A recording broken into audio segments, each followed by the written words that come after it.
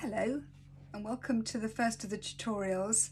I'm really excited to be here, and I'm even more thrilled that you all got on board with this and wanted to learn maybe something new.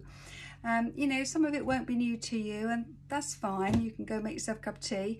But occasionally there will just be something you think, oh, I haven't done it like that, I might have a go. So it sort of came home to me when I was teaching, and you know, a lot of the ladies there had been making curtains for a while, that I don't think about explaining sort of sometimes what I think are the basics things and the way I do them, because I just assumed that everybody did them the same. But of course no one does everything exactly the same. You find your own way through, and you know, you'll have your favourite methods, and if you try some of mine and they don't work for you, you'll go back to what you were doing before, and that's absolutely fine. There's no right or wrong way to do stuff. It's just trying to find maybe a better way through, and maybe save yourself a little bit of time but keep the accuracy up.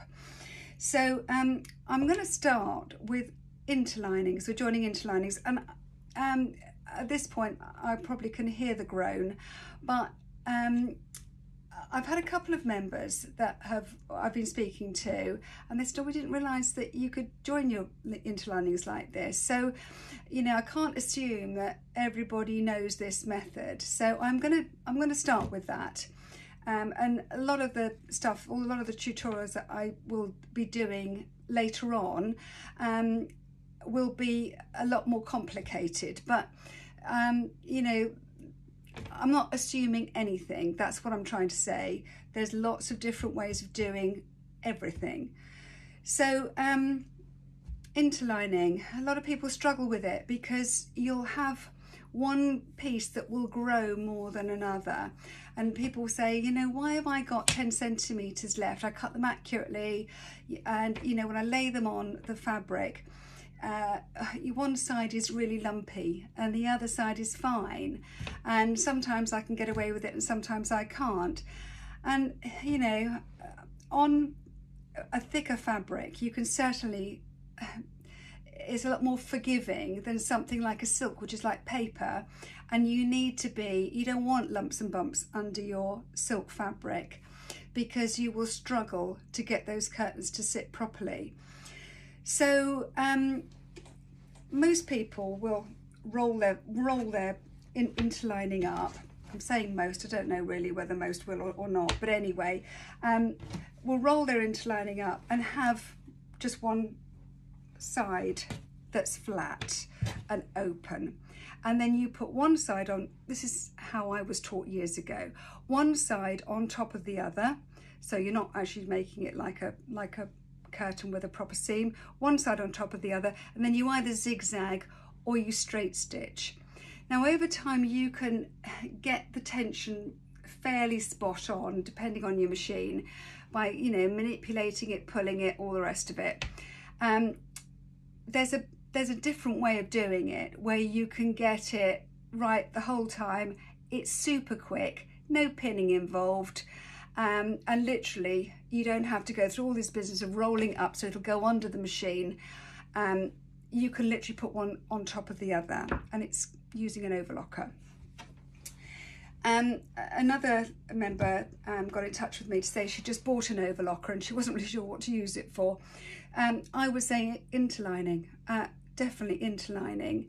I'm lucky I've got two. I've got this poor old brother that's been with me for years and years and years, and there is a health warning on this. When I start to use this, either stick your fingers in your ears or turn the sound down, because I can't get it any better than this, and nor can my serviceman, and it's very noisy. So I use it just for the interlinings. Then I've got my mum's old Dukey, which is great, and that does cushions and velvets and things that you need to overlock. I don't use it that much actually.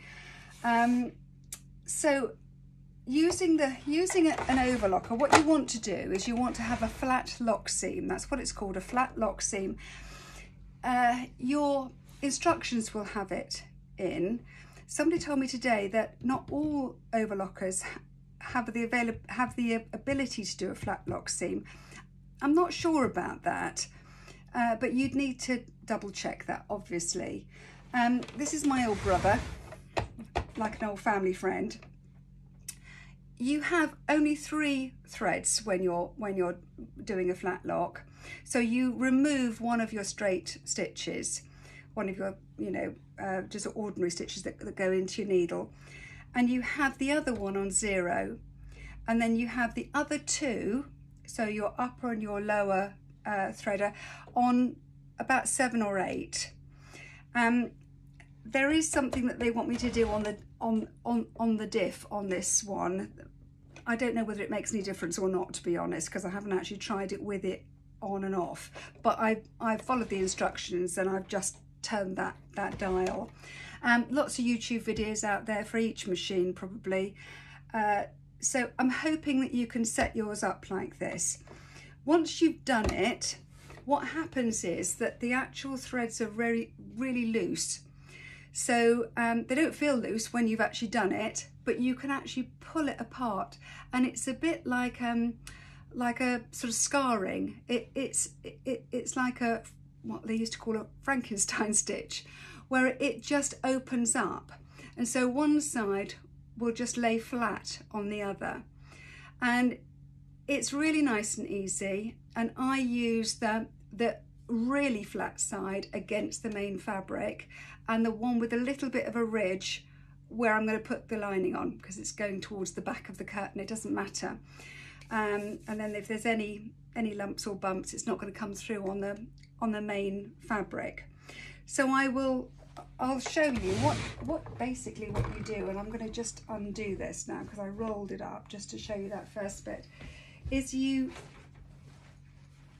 put one on top of the other, really, just like you're joining, you know, 2 linings. So I'm just going to do that. There we go, one on top of the other. Just get those seams together. And this is where it does come with a health warning. So please turn your sound down now. So I'm going to pop it underneath. Let's just move it down so you can see what I'm doing. Literally, just put it on, and you have your, I keep my teeth, you know, the actual cutter on, and you can take off a little smidge of that salvage. That really doesn't matter at all. This isn't quite long enough. I just need to move it forward a bit so I can get to the pedal. Let's just move that like that. Okay, I think I can reach that now. Okay, so there we go. So you don't have to pull it or push it, you just have to lay one on top of the other and go. I'm going to do the whole length and then you can see how flat it is. Sorry, I told you it was noisy.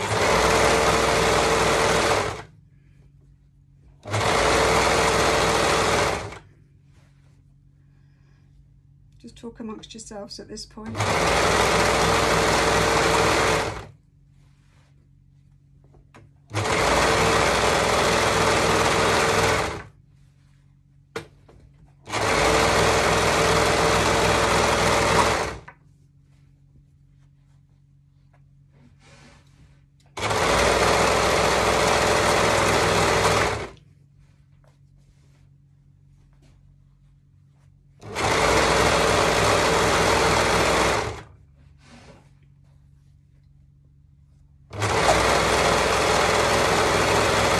Sorry, it was quite a long full length piece that I've got here.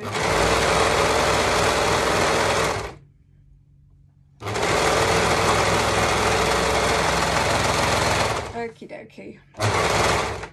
There we go. Right, chuck those little bits away, leave that out of the way. So this is what you have, this is what you end up with, which, I don't know whether you can see it actually, but it looks like you've got, you know, like a proper ridge. But when you come to just ease it open, it flattens out really nicely. So that ends up by being quite flat. It looks like there's a ridge, but it's such a small little ridge that it really doesn't matter. And once you've you don't even have to do this really. I'm only doing it so that you can see, but I don't know if you can see that a little bit better. But on the back, it opens out, so you've got the stitching just a little bit wider, but obviously you've got no hole, you know. I mean, don't worry, you're not going to get a hole. It's absolutely dead tight. And then that's the other side, which actually is really flat. It has got like a little bit of a ridge, but as I say, I put that towards the lining, and this bit, this lovely flat piece, stays on the curtain. But when you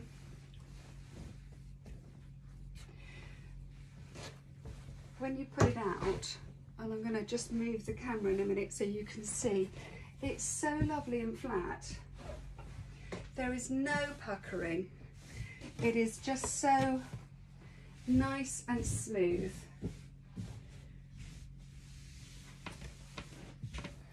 I don't know if you can see that, but there's absolutely no ridges or lumps and bumps. It really is lovely and flat here. And then you just keep doing that with all of the different layers, and done. There's, as I say, no pinning, no folding, no looking at it afterwards and thinking, oh God, I've got to unpick that or cut it off and redo it. So hopefully, if you haven't done this before, you'll have a go at it and see how great it is. And I'll speak to you next time. Take care. Bye.